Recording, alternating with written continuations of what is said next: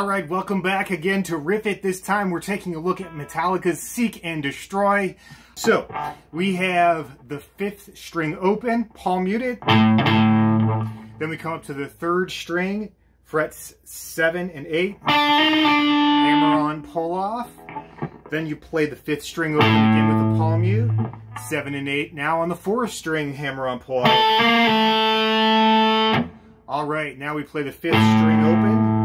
8th fret, 7th fret, then the 4th string, 5th fret, back to the 7th fret on the 5th string, 3rd string, 5th fret, and then 7th fret on string 4. So all together.